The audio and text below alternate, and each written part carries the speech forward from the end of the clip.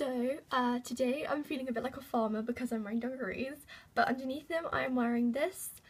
it's glittery but you can't see it on camera, crop top from Topshop, and it has these like daisies on it, and I got it in a sale. It was originally £20 but I got it for £5, which I think is a pretty good bargain, so yeah. And then I'm wearing it with these dungarees from Primark, and I've just taken down this, I don't know what this is called, but I've taken off this strap so this bit hangs down so you can see the top. And yeah, I just thought it was cute and a bit farmery, but